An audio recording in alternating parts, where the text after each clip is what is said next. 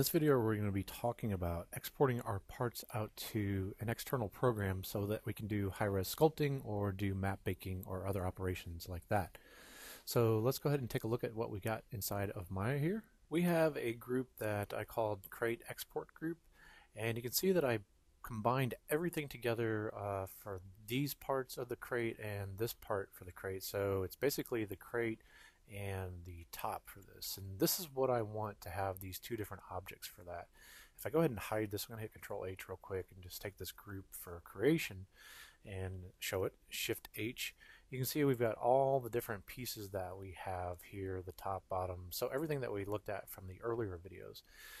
To create this crate export group, it was pretty easy to just duplicate that. You can duplicate by hitting Control D, or you can go to Edit and say Duplicate like that. So I've got another group here. I'm just going to hide this real quick. Just kind of show you the process for taking this thing. So I did have the top like this. I know I wanted to get everything else, so I'm just holding down Control as I select these groups that we've got here. And we can go to Mesh, and we can go to Combine. And delete the history. Alt-Shift-D will delete history, and you can say edit, delete by type history, and that's where that exists there.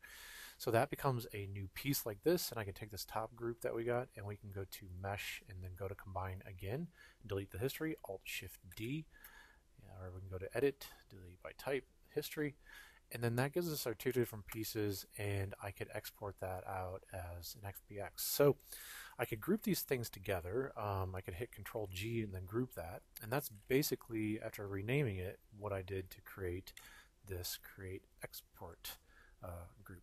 I'll show this. I'll hit Shift H and bring this back again. So we've got this thing, and I'm going to name it something that makes sense to me. So I got Crate Group Top Group. I could just change this and probably just call this Crate Top like this, and I'll call this Crate Bottom like that, and that would probably make more sense for what I would want to export for this thing. Okay, so I'm just going to go ahead and save my file real quick, and then to export this thing out, what I could do, if I exported this out as an OBJ, if I said File, Export Selection, do the option box for this, and I did an OBJ usually takes things and it would probably combine everything together.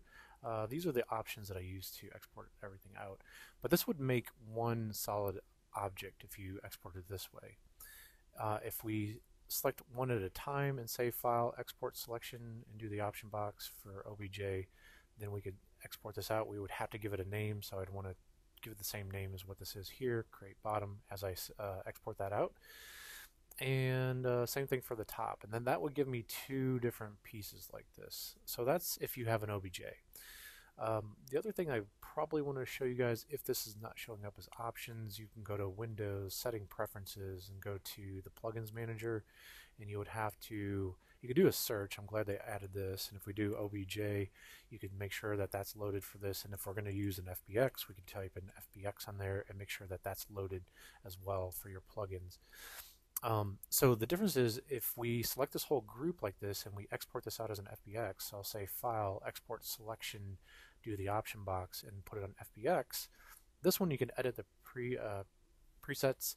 I'll show you, this is the options that I usually have for exporting things out on here.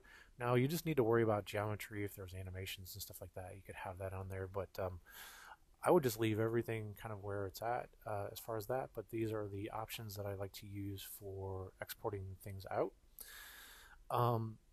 And so as we export this out with the group information, if we pulled it into an external program like ZBrush, it will actually recognize that there's multiple pieces here, and it'll keep them separated out. So that's why I kind of like using the FBX to export that out. So again, just File, Export Selection, option box, FBX, Export Selection, and then you would want to go ahead and give a location to where you're exporting this out at. Now, I like to keep everything kind of organized, and I made an FBX folder for this thing, right? I think I called it Crate Export. And after this, we will take a look at importing these into another program like ZBrush. Okay, so that's going to give you everything that you kind of need to know at a glance for exporting things out from Maya, and then getting them ready to go and put them into an external program.